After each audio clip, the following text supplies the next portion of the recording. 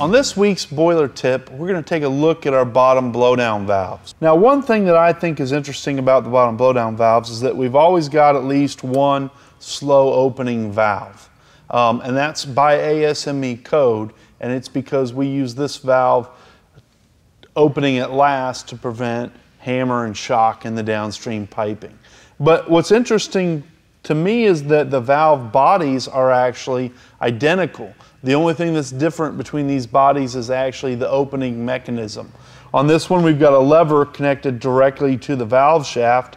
On this one, we have the same valve shaft. It's simply being driven by a screw with our slow opening valve. So it's not that they are internally different, it's just that this one is designed to be opened slowly. And the emphasis on that is to prevent water, hammer, and shock in the piping when we blow down.